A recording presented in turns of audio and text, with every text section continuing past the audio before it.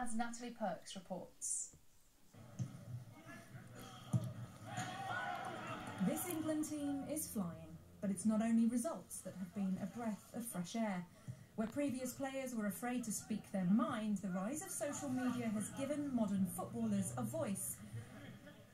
And in Raheem Stirling's case, a powerful one. After he was allegedly racially abused at Chelsea earlier this season, he took to Instagram to say the media's different treatment of black and white players helps to fuel racism. His teammate Danny Rose said the squad back him unequivocally. When he put the post up about, the media, we was all over the moon with that, because we all agree, and Raheem was spot on. Raheem was only saying what we all say in the dressing rooms. Rose understands what Stirling has been through. He was himself the subject of racist abuse from Serbia fans playing for England in 2012.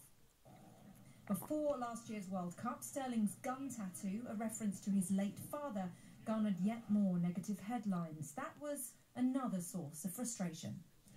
It's just sad, really, but he's 100% spot on with what he said. The stick that he used to get from the media was bang out of order. Southgate's reign is notable for the squad's togetherness. With a trophy up for grabs this summer, this camaraderie could be key. Natalie Perks, BBC News, St George's Park. Wales play tonight. They've got a friendly